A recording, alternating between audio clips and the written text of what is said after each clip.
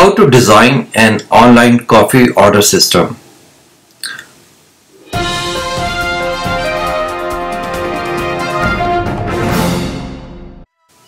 Hello friends, today we will be working on a system design where we will be designing an online coffee order system.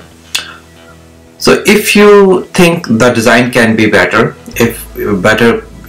we can add some more additional details, feel free to add your comments. So here's the problem statement. We are getting tons of coffee orders. We are getting around 10k messages per second, 10,000 messages per second.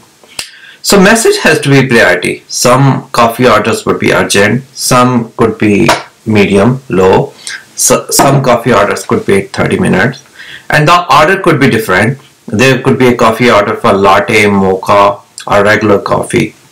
So we have to build a system to make sure all the messages processing status are logged. We have to collect metrics all the stages so we can improve the look for performance improvement, and we have to make sure we should not lose any order. Any order lost is money lost, so our system should be able to handle no loss of any message. So let's design the system now. So here is like we get a coffee order. We receive a coffee order. We'll store all the coffee orders in the message queue. Since our message length is less than 2k, so the message this is more Microsoft technology implementation, but message queue, when we talk about message queue, that is high level. This system design could be designed for Java also. We have to make sure we are using the right queue service like JMS, which allows us to prioritize the messages. So once we got the message, we will be processing all the orders sorted by priority, and this will set the message status to validating and will record the current time. So all the invalid messages, there's a message which our system couldn't understand, so we should be sending to a team who can call the customer and find out the details of the order so that we don't lose the order, we don't lose the business. So we have to then we have to process high priority orders first. Then make sure the latte coffee goes to the person who's making latte coffee.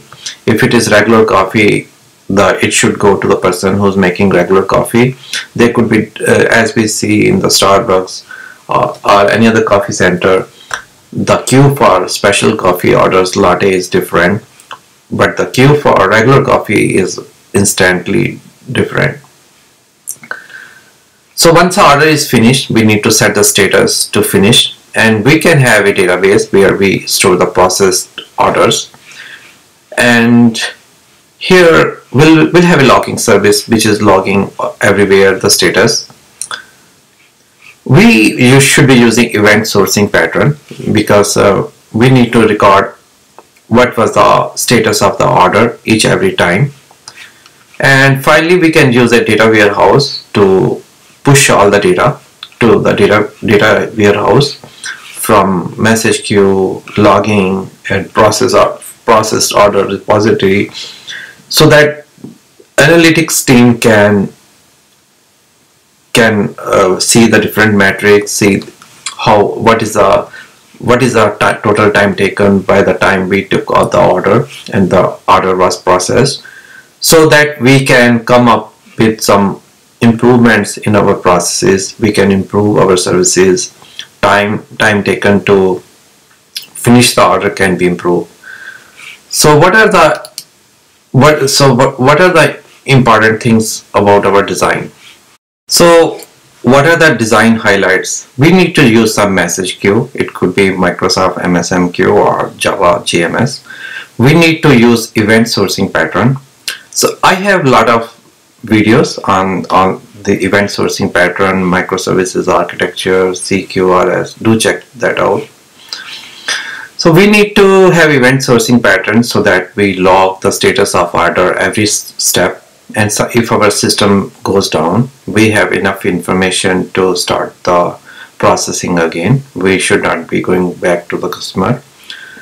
We need to follow microservices architecture to make sure we can deploy our applications on the cloud to handle the high volume of messages. We can have a logging services. It ties to event sourcing, that all the status of the order is recorded. Command query response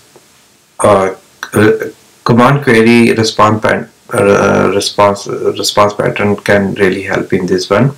So basically, in this pattern, the insert commands are written by different component and query commands are written by different components.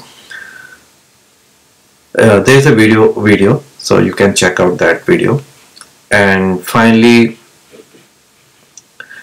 we in our system, we designed a data warehouse for analytics to come up with different metrics to improve the service, and our system does validate whether it's high priority or low priority messages.